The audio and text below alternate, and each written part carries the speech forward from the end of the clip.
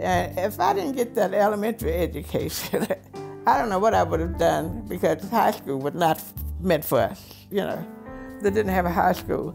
These children were sent if they could afford it, because you had to pay a tuition to go to D.C.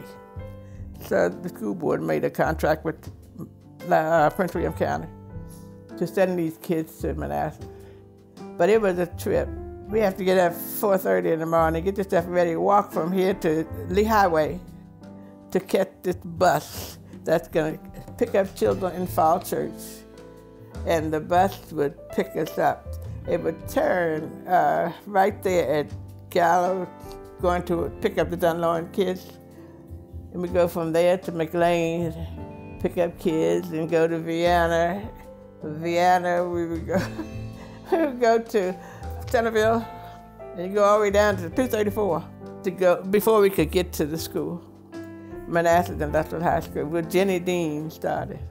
I was born in Falls Church, Virginia, and I graduated from James Lee Elementary School in the 7th grade. That was as far as I could go in Fairfax County.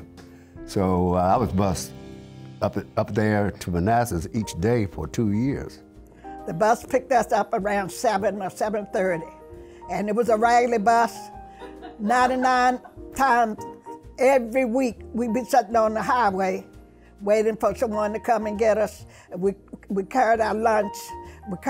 We ate it before we got to school because we'd be so hungry. And when lunchtime come, we would go to the cafeteria, and the teacher would feel sorry for us, and she would give us a sandwich or soup or something to last us. Our bus driver was named Clinton Turner, and there was another bus driver named Mr. Reverend Phillips. So they would be on Route 50, which was 2-lane, and they would have races sometimes. That was nice. Nice. We would say, which bus would beat the other bus? Get him, Reverend Phillips. Get him, Clint. Get him, Clint. And our bus driver, we used to call him Mr. Big Ben. He was a little short guy, so he drove our bus for many years. But we had time, 27 miles one way. We had time to get to talk to each other, and coming back, we could sleep. We were tired, whatever. But it was an experience. We did not feel deprived. We had good teachers who were interested in making sure, they talk to you and kind of find out what you like to do.